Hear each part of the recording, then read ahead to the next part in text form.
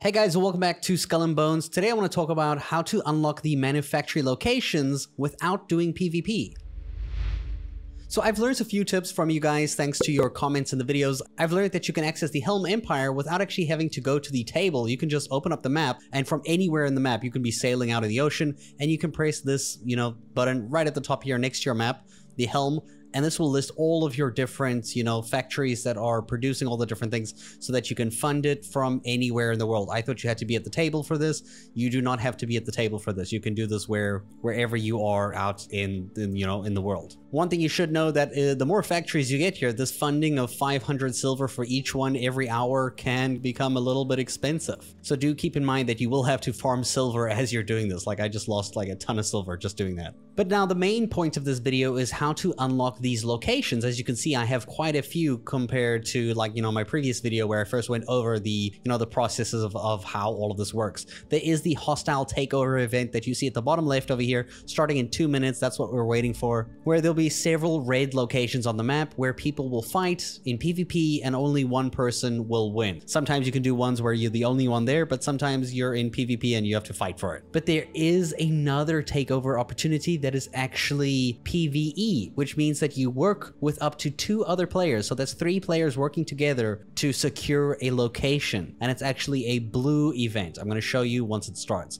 It does start every half an hour alongside the raid ones that, do the raid hostile takeovers. You'll see it's happening in 1 second, and now all the events are going to go live. You'll see there are 3 raid hostile takeover events at 3 of the manufactories that we could go ahead and fight for if I did want to do PvP. The only thing you will need to be aware about is that the blue quest is only for 1 of the manufactories, and if you already own the manufactory, like I have a bunch of them right now, you can see I actually didn't get a blue quest this time in, the session, because it's probably for one of the ones that I already have. So it's a little unfortunate. So in 30 minutes, I'll have to try again and hopefully get a blue one to demonstrate how it looks. So here we are again 30 minutes later, and now we have 2 seconds left. Let's see, hopefully we can get the event now so I can actually show you guys. So we got the 3 raid hostile takeovers here, and you'll see this blue one, the legendary heist. You will need to join this one immediately. You have to hold left click over here and join it either from on this map screen, or you can actually go open up the actual map and you'll see it's basically a chest with a sword, and it's called the legendary heist.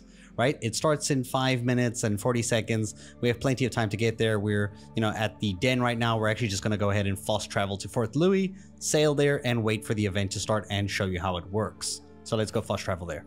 And like I said, you and 3 other players can join on this event. It seems like once 3 people have joined, the event isn't available for other people.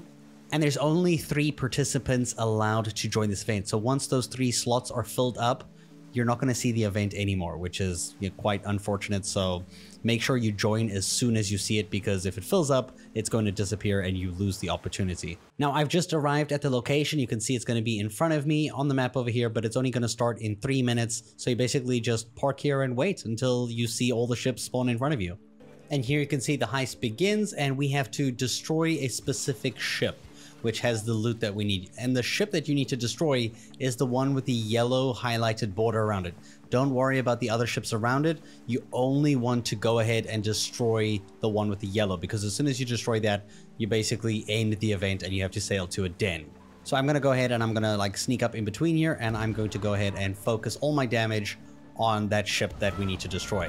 So if you need to fire your muskets or do whatever you can, go ahead and sail right next to this. If you are using the brigantine, get next to it and go into your single notch speed, so that you basically stay alongside it the entire time, so that you can just pummel it full of pretty much everything, and every now and again use your muskets to constantly bring down its health. And honestly, it's super easy to just destroy it.